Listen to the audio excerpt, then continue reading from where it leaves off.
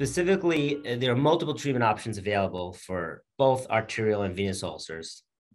And again, starting off with identifying the cause,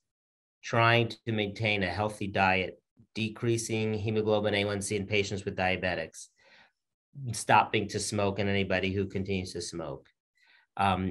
Crucial is wound care, debridement, getting rid of any type of infection that's possible.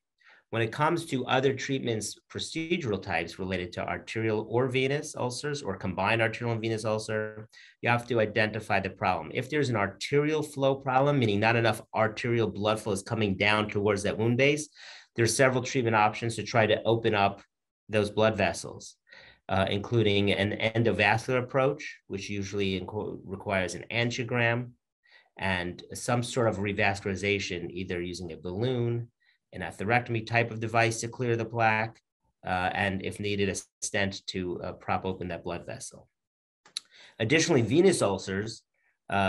usually need some sort of a compression, whether it be mechanical compression, an Uniboot type wrap, or the like, which is typically done by the wound care center or at the podiatry clinic. Additionally, if identified for venous insufficiency, such as reflux, either in what we call the greater saphenous vein, which is the area where people tend to see those bulging varicose veins, or in the lesser saphenous vein, there are ways to close that vein down with certain types of medication or laser or other treatment options to actually close those veins down. Additionally, some other aspects of venous ulcer can be seen in patients suffering from edema or fluid in the soft tissues. And again, the main treatment option there is to treat those superficial veins, but also we tend to look at the deep veins as well to see if there's any blood clots or if the blood flow returning towards the heart is abnormal. There are ways to try to propagate that blood flow to go back toward the heart and decrease the edema and swelling in that area.